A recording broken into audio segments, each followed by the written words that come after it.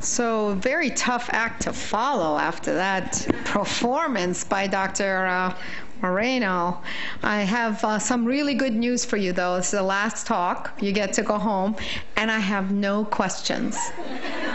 So you can go to sleep, but actually I would suggest that you don't, because as nurses and technologists and healthcare providers, it is you who helps us avoid this very, very important complication of acute kidney injury. And I want to share with you some of the very important reasons why we need you, because the doctors are paying very little attention to this. And it's been a really a long, I would say, last 15 years of my career trying to put this important complication on the map. And I think we've made huge progress that could never have happened without our nurses, nurse practitioners, physician assistants, and all of you in the audience who really help the physicians follow the patients and look for this important complication, but especially before the procedure. And I always put this particular slide up because everyone thinks that we could measure renal function by just looking at the serum creatinine.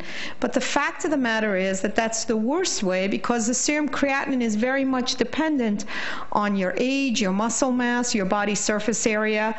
And unless you use an estimated GFR to actually calculate the glomerular filtration rate, you won't know whether or not the patient has chronic kidney disease. And a great example of this is a little old lady who has a creatinine of 1.1 versus a muscular 45-year-old man who also has a creatinine of 1.1, and the guy, probably his creatinine clearance would be 75 cc's per minute, and the ladies could be as low as 30 cc's per minute, even with a creatinine of 1.1. So really importantly, use these formulae. These are the two. There's a third one called the EPI formula that basically estimates the glomerular filtration rate in milliliters per minute. And in this particular MDRD equation, it figures it out in milliliters per minute per 1.73 meters per meter squared versus millimeters per minute here in the Krakow-Gault equation. How do we look at contrast-induced nephropathy? It really has to be, the only way we're going to find it is if we look for it, and that's a new onset exacerbation of renal function in absence of other causes, obviously after contrast media injection. And that's usually by either an increase of 25% or an absolute increase of 0.5 milliliters per deciliter. But now they're getting closer now to 0.3 milliliters per minute increase. Could be acute kidney injury, stage 1 acute kidney injury. So very important to measure that creatinine, and it's important to know the time course of it, because the time course is not just immediately after the procedure. And especially in our ambulatory procedures, a lot of these patients go home, and those at risk really do need to be followed, because the peak is between 24 to 48 hours after procedure. So if the post-creatinine is going up, we have to bring those patients back, because it's a very, very important complication. Can we prevent this complication? I think we can, but maybe what we can do, the first and foremost, is to assess the patient's risk status before the procedure, because that's so very important. First, to also, not only can you guys help us, is to basically identify these risks and alert us that this is a really high-risk patient, and it's not just about their baseline renal function, but all these important risk assessments. And the risk assessment of CIN is very, very important, because it could identify those patients at risk for contrast-induced acute kidney injury.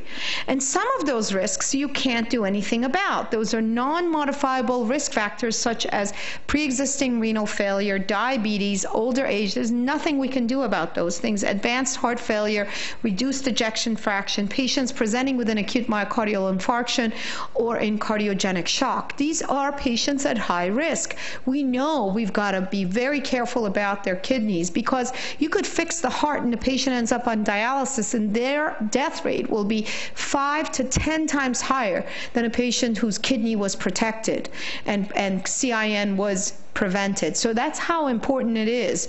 And while we're all so focused on our complex procedures, which you will see in the next few days, it's really, really important to pay attention to the kidneys. What are those modifiable risk factors that we as clinicians and healthcare providers can do something about? And those are hemodynamic instability. So really important to think about that. The volume of contrast media, extremely important. Someone who's dehydrated and whose volume status is below norm, and you can really understand that by just putting a catheter into the LV, and if the LV end diastolic pressure is 2 in this little old lady whose baseline creatinine is 1.1, you really have to think, wow, this patient is going to be at a high risk. Can we hydrate this patient? Can we give some fluids even on the table before we inject dye in her? Importantly, things like nephrotoxic drugs and diuretics have to be also talked about. And why is it so important? Take a look at what happens when you add diabetes and a bad renal function on top of each other, and the curve goes up like a rocket going up. And you can see this here, how important it is that as you decrease the creatinine clearance, the event rates increase tremendously, especially if you have diabetes, and those are the people in red, compared to the non-diabetic patients. So having diabetes and chronic kidney disease, the need for dialysis, the need for the contrast-induced acute kidney injury goes up tremendously. And very important is the volume in these patients with diabetes. So whatever we could do to really limit that volume is going to be extremely, really important. And not just in the diabetic patients, but also in those patients with chronic kidney disease. If you increase the contrast volume in patients with chronic kidney disease, you really do increase in a linear fashion their risk of acute kidney injury. And if you look at the relative, absolute and relative contrast volume, extremely important. You can see how important it is that estimated GFR and the volume of contrast media, those two are really together in this 3D model, showing you how important it is to really, really be very, very careful in patients with chronic kidney disease and diabetes. There are many, many risk calculators, and I'm proud to say that one of the first ones developed was by myself. It's called the Mehran Risk Score for contrast-induced acute kidney injury. It's right here. It's very, very simple, and you can get it online. Everyone's all over it. It's on so many apps now. People are using it, and you get an integer score for each of these risk factors: hypotension, balloon pump, heart failure, age greater than 75, anemia, diabetes, and then for every 100 cc's of contrast volume, you get another integer score. And for the serum creatinine and estimated GFR, you have different numbers. You put those in, the risk score comes out, and you could tell the patient what their risk, and you could tell even the doc what the risk of contrast-induced acute kidney injury or even dialysis is in a very, very good way. And once we develop this, there are others who've come up with other risk factors, and very important, this is the most recent 2013 in JACC, where they looked at this particular risk calculator called the BMC squared or BMC2 risk calculator, and there was also very, very good risk score, and it had a very, very nice, what you see this line, it basically shows that the C statistic was very, very good. In other words, it was reliably predicting both in both models where they found the risk factor and validated it. It was very good. And you could see there are some differences between our risk score and the one that was developed by the group, the GRUM group. And theirs is if the patient, what's the patient's presentation? What's the indication for PCI? The clinical history, is there diabetes or the patient is on diabetic therapy? The characteristics of age, weight, and height, and then importantly the pre-procedural labs, including CKMB, serum creatinine, hemoglobin, and troponin. So very similar, but in some ways different. And it's important, like in a STEMI patient, you're not going to know all these pre-procedural labs because they're coming in. This particular one really just looks at the patient's risk profile as you seeing them. So they're both pretty good risk models, and you can get each and every one of them. The one we did is only about 8,500 patients. The other one has over 68,000 patients, so you could see the C statistics seem more reliable here. It's now in the risk calculators of the NCDR and the ACC registries, so it is really, really important that at the very least we use these risk calculators to assess the patient's risk. And here are where you could find these online. What else can we do? The most important thing that has shown time and time again that there is a very important effect on reducing and preventing acute kidney injury, something we're really bad at, not here at Mount Sinai, but in the world, is hydrating the patients. And hydration, as tolerated, is really, for as long as possible, as much as we can before the hospital administrators tell us to get the patient out of the door, is probably the most important measure in preventing contrast-induced acute kidney injury, especially if that patient isn't going to get their procedure until 9 p.m.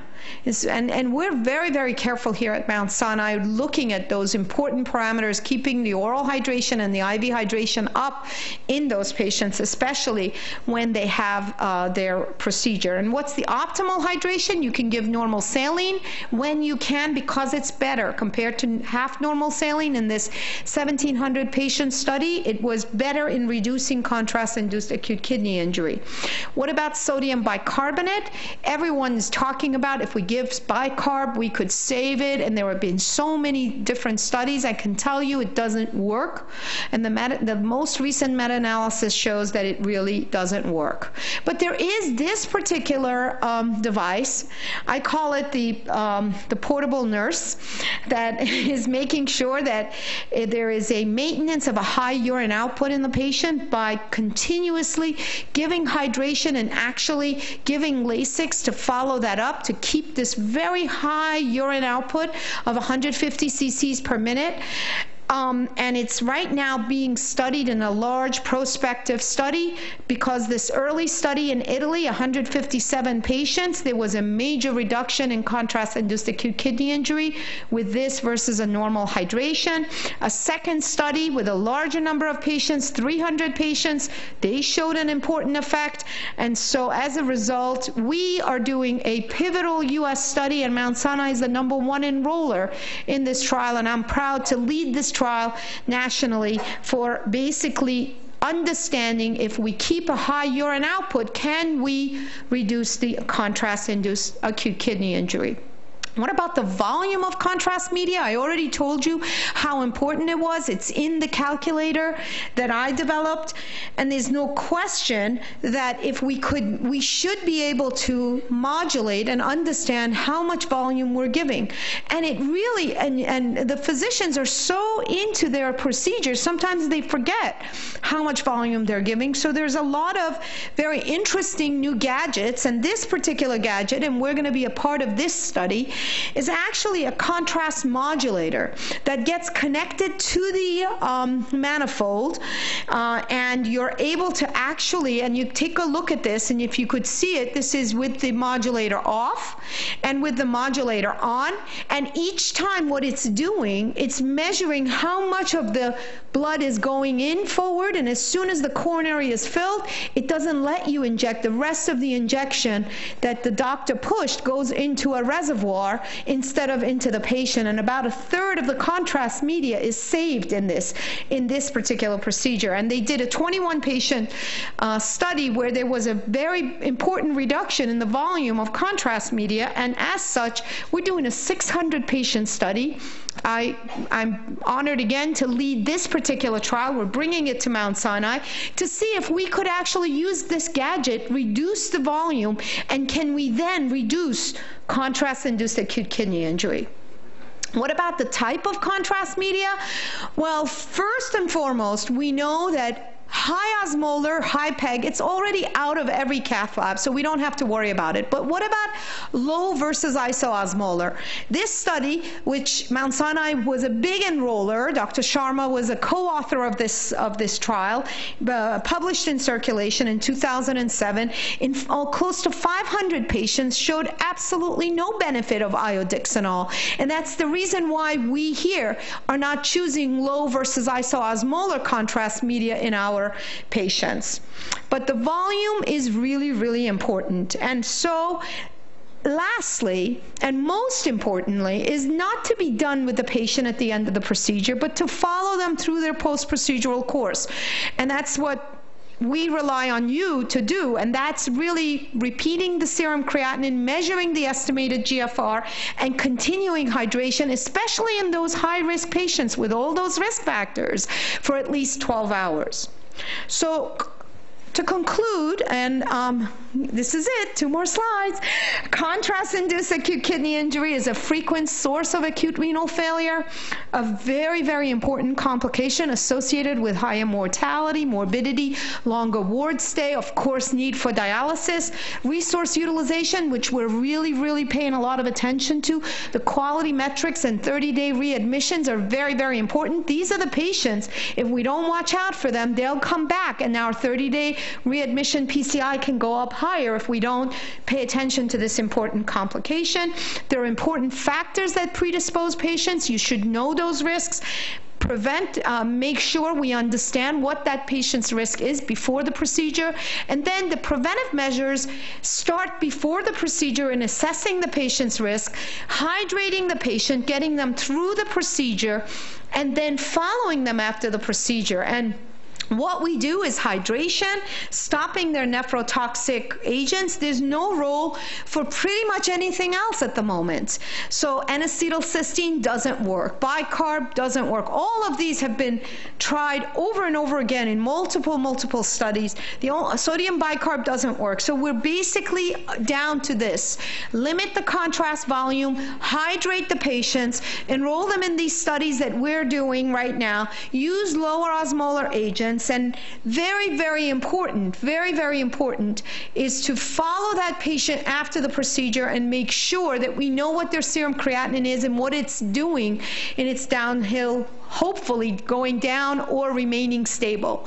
And with that, if you can prevent this important complication, we can make a huge impact on our PCI patient population in reducing morbidity, mortality, and improving the quality of life in these patients. Thank you so much for your attention.